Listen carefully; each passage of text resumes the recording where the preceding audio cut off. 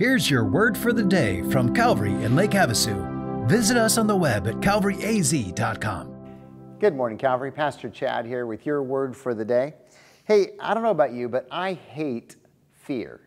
I mean, it just paralyzes so many people. And as a pastor, I've counseled a lot of people who were afraid that they were going to lose their salvation. Okay, they were afraid that even though they believed in Jesus at the moment, that they were going to make a mistake, screw up, fail, and lose the grace that had been given to them.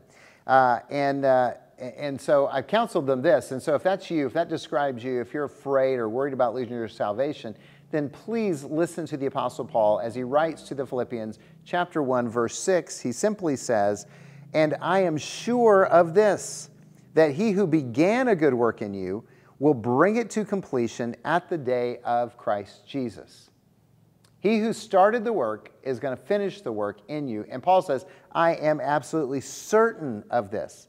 He's basically saying, I'm certain that for those who have experienced a life-changing relationship with Jesus Christ, then they are going to heaven, and nothing can stop that. Now, he's not saying, hey, if you're just dedicated to religion and being religious, you're going to make it. He's not at all. He's not saying if you're trying to be good and keep the rules, you're going to make it. You're not. He's not saying if you tried to buy hell insurance, that God's going to honor that. And by the way, I use that term because, serving God in the South, I encountered a lot of people who told me, well, yeah, I trusted Jesus. I prayed the prayer when I was 8, 9, 10 years old at Vacation Bible School. I prayed the prayer at youth camp, and I'm good. I'm good. And they don't go to church, and they aren't serving God, and they're living any way they want to. And they really believe that God's going to take them to heaven because someone told them that if they just prayed a prayer, they were fine.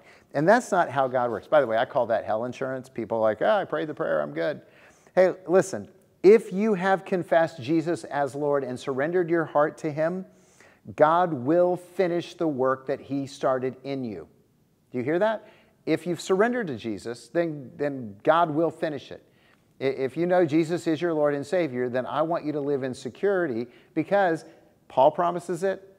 Jesus promised it because he said the Holy Spirit's going to be in you, and part of that, His job in you, is to guarantee your salvation.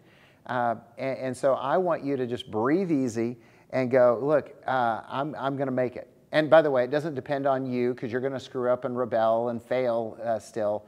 But you belong to Jesus now. And I am confident of this, that He who began the good work in you will be faithful to complete it until the day of Christ Jesus. So I hope that blesses you today. Have a great one, Calvary.